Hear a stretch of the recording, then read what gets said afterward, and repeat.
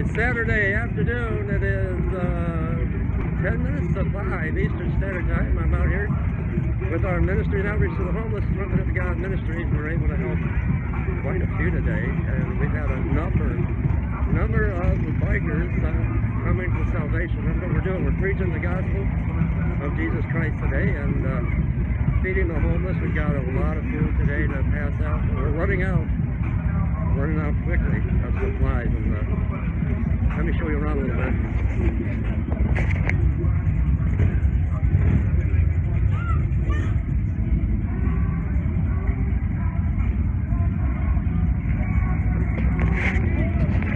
I couldn't see what I was showing all of you, so you see behind me a lot of motorcycles and just spreading love, the love of Jesus Christ today, and trying to make a difference. Number of salvations, number of people accepting Jesus as their Lord and Savior. And time's running out. Our prayers for everyone involved in this hurricane Irma, about to hit, about to cause devastation.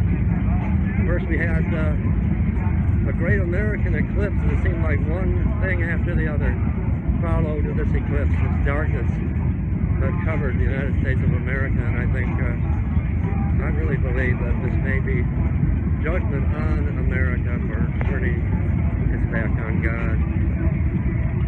Hurricane Jose following close behind, and it's going to be a long night for the people in Florida. But here we're out spreading love. Some people want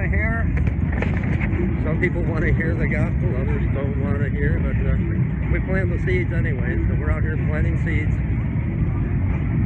And like I said, about a block away, we're parked about a block away, and we got a bunch of food. I've got some helpers out today, but we need your help because we're running out of supplies and funding, so we may not be able to make it here tomorrow unless we get some offerings in.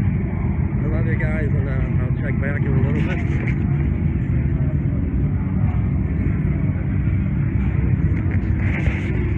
God bless. I'll put the link to how you can support our ministry below. Alright, Pastor Day, it's Saturday. I'm out here in Michigan with Alonzo. Alonzo, kind of tell your situation a little bit. There you go. Did you get it? Trying to help this brother out. Yeah. So you're homeless right now? Homeless. How long have you been in that situation? Years. Years? What do you think? What do you think we need to do in the city of Flint to make things right? Keep the bottle going, and help people out as much as you can if you can afford it. Right. What do you think the church should do? Help them out. Help people out, not turn a blind eye. Yeah. What do you think about all these motorcycles here? Oh, it's lovely, man. Pretty neat, huh? Yeah. So I'm able to help you today, and on 3rd Street, I've got a bunch of food for you, okay? Okay. All right, God bless you, brother. Okay. And everybody, please pray for Alonzo. God bless you, brother.